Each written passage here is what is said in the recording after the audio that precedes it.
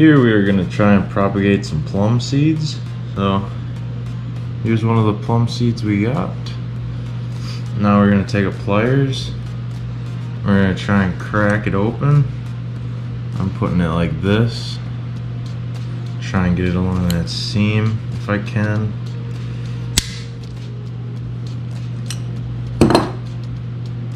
Right there in the middle, this is the seed.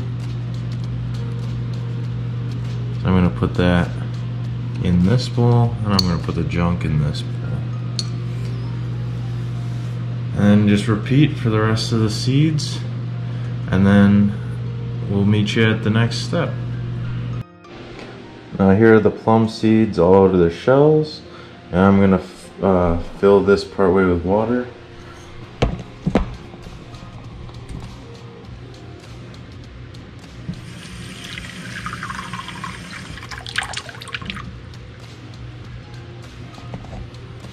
As you can see, some of them are already sunk and some of them are floating.